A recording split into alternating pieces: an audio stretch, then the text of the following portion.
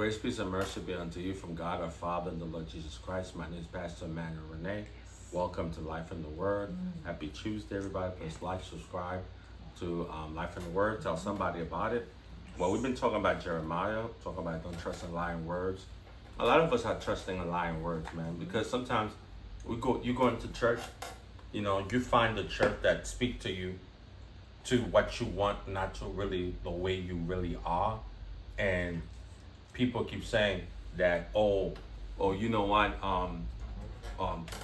this word is hard in the church. I don't believe what any other word to be, every word should create a crisis in your life for you to change, not just words to make you feel good.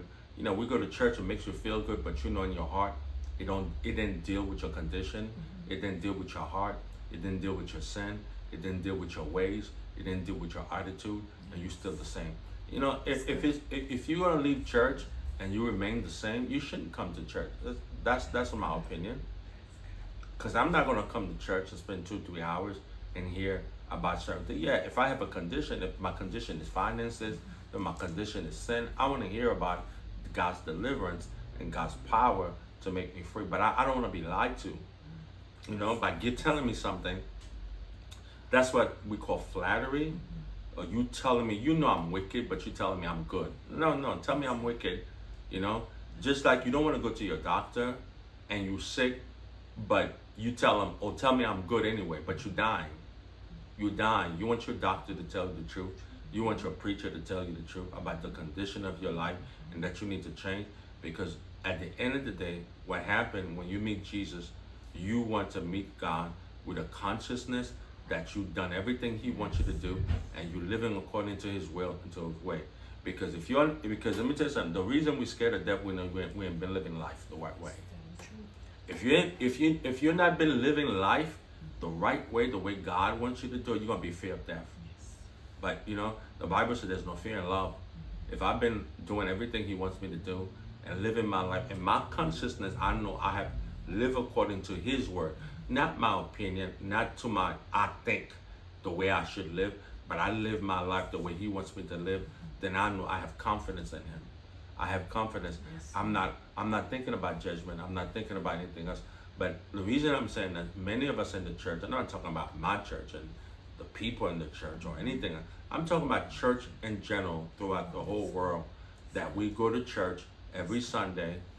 The preacher told us every good thing that we want to hear, because we pick church that don't talk about your sins, that don't talk about your situation, that don't talk about you got to change, that don't talk about you got to let go, because we all have secret lives, the truth be told. All of us have secret lives. All of us are working towards holiness. All of us are working, by faith and everything else. But, it's not just by faith, but there's some things you got to let go of your life that God is not pleased with. And if not, there's going to be judgment. Well, Israel got so bad on thinking that they were never going to be judged. And Jeremiah was come to tell them, I think in the first chapter 1 to very first maybe 14, 15 chapter, he was telling them to change because there was still a chance. God sent a preacher to preach to them because there's still a chance for them to turn around their life, to turn around their sin, so that judgment will not come and the mercy of God will come upon their life. Now look at this. Jeremiah chapter 7, verse 5 to 7. He began with God's holy word. He said, but he said, don't just say the Lord's temple is dead, the Lord's temple. But he said, but I will be merciful only if you stop your evil thoughts and deeds and start treating each other with justice. Right? But what God said, I will be merciful to those who make an effort to change. Right? Now, if God wanted to judge us real bad and our condition, I would have been judged. You would have been judged. All of us would have been judged. But he said, even from priests to the pews to everybody, he said, look, man, I'm not in a hurry to judge you. I'm not in a hurry to kill you. I'm not in a hurry to bring judgment over your life. But I'm giving you a chance to change. I'm giving you a chance to repent. I'm giving you a chance to get it right. You understand? So you gotta make sure that you're not living your life according to the culture. I'm not living my life according to my opinion. but I'm living my life the way God wants me to live it. Yes. You understand? Yes. I'm living my life the way God wants me to live it. But guess what happened? He said, if you stop doing what you're doing, if you amend your ways, if you change your thoughts, if you change your ways, if you change the way you're thinking, right? If you change your ways, right? I'm going to keep you in your same land. I'm not going to send you to captivity. Jesus. You understand? God not going to kill you, but He's going to take you out of your land, place of comfort, and send you to a place of captivity. He said, don't be fooled by those who promise you safety, because the Lord's temple is here, right? Because the Lord's temple, who was giving them safety? The priests. The spiritual leaders of the time lost contact with God, lost relationship with God, and they were leading the people into a death valley. He said, don't listen to them. I know they tell me everything you want to hear, but I'm sending somebody to tell you the truth. Like, unless you change, you got sin in your life, work on it. You got to, you living a certain way that God don't want you to live, work on that. Let that go. Repent to God and ask God to give you the strength to let go of those sins, to let go of the way you're living, to let go of the things you're doing, so there won't be no judgment in your life.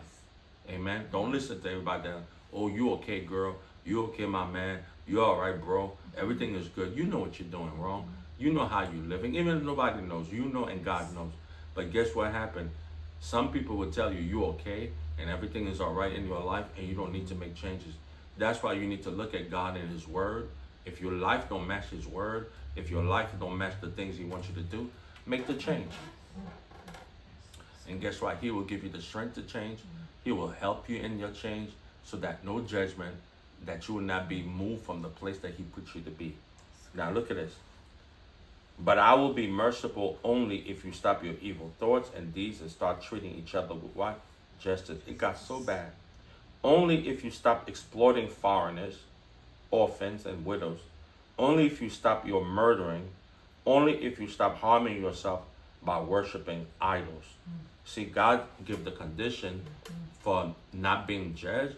Is stop, do right. He said, look, I'm not here to discuss anything else, but you know, I know you're sinning, but He's saying what? Do right. Do right so no judgment will come to you. Stop murdering. And you know, it made me think about where I live in America, where people just living their life, and sin is everywhere. Sin is everywhere in the nation. We got so comfortable with it that it don't bother us no more. We got so comfortable with murder and killing on TV, on Netflix, and anything else you're watching, that it don't even bother. We got so people, and especially this nation, people are proud of sin. Oh, they're proud of sin, you know. And if anybody says something wrong about sin and the way they're living, they say to themselves, "Oh, you're not being loving," and they will cancel you because you speak the truth. So when we live in a nation like that, almost like Israel, back in the days of Jeremiah, where we think we are all right, where we think that we're not going to be judged, where we think that nothing's going to happen, God is sending people to tell us that we need to change, we need to be better. We can't be so stuck up in our ways and thinking our ways is okay, because if, you know, some people feel like, well, if God was going to judge, He would have judged already. Let me tell you something. God is the merciful God. God is the God of mercy. But instead of us changing, we're getting bold in our sin. We're getting strong in our sin. Like nobody can tell you nothing. I'm going to keep doing what I'm doing, and we're getting worse and worse and worse and worse. The generations are getting worse and worse, because guess what happened? They are so comfortable with sin because no judgment happened right away. But guess what? It doesn't mean judgment is going to happen. So we're telling people to the point that they're okay. Now, even the church is with it. Even the church are telling the people they're okay with their sin. People are coming bluntly against God with relationship, with homosexuality, lesbianism, and every way possible. He, she, they, and everybody coming out. And I'm not just sin in general, where we're comfortable with it. That if anybody tell you any different, you don't even want to hear the truth anymore. You feel you're okay in your own eyes. You feel, you know, because there's no God. I'm the God of my life. I'm gonna do what I want to do. If it's not bothering you, why do you care what I'm doing? That's how people say. But guess what? You know, it don't have to bother me. If it's you don't have to answer to me either. You have to answer to God, because it's bothering God. And he's saying, point blank, if you don't change, I'm going to judge you. I'm going to take you out the land. And Israel thought God was thinking that when God sends somebody to speak to us, that's his mercy and that's his grace. Amen? Amen. So what God is calling us to amend our ways. Amend it. He understands. He's not going to kill you right away. But he said, if you make a change, whatever ideas I had towards you to judge you, I won't do it no more. So amend your ways. So don't listen to people telling you, hey girl, you're all right. Keep doing what you're doing. You got one life, live the way you want. No, if I got one life, I want to live it for God. I don't want to live it for myself. Because what is the point for a man to gain the whole world and lose his life and lose my soul and lose my spirit? Amen? I don't want to live this life and you leave this physical body and you meet an angry God. So God, help us to amend our ways today. Help us to see the truth of our sins, our wrongs, no matter what other people are telling us. I don't care if it's the church, I don't care if it's the preacher, I don't care if it's the culture. Give us a heart to see ourselves for the truth of what we are and amend our ways. Amen. My name is Pastor Emmanuel Renee. I have one thing to say to you. Jesus is Lord. God bless you.